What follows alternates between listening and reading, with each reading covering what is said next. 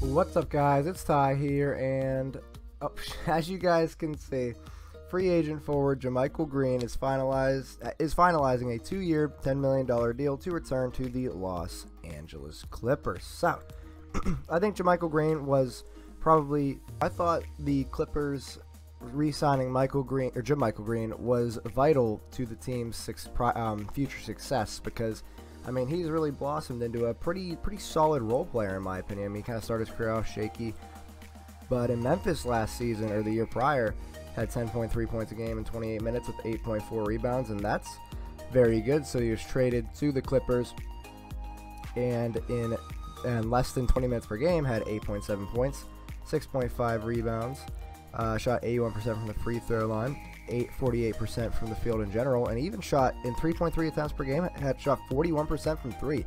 So he's a really solid player and really, you know, tooled for this NBA. And like, I mean, for the Clippers to re-sign him on such a cheap, you know, deal, $5 million a year, I mean, that is just great, because now, you know, he's a player that can really provide some great, you know, depth for the team, and, you know, even get some starts. I mean, he actually might, I'm thinking, because since they got rid of Gallo and all that, he might start, because he's a solid player, and Kawhi and Paul George will love to have him in LA. I mean, he was already there, but you know what I mean. But if you guys enjoyed this video, make sure you guys like, comment, and subscribe, and I'll see you in the next one. Later.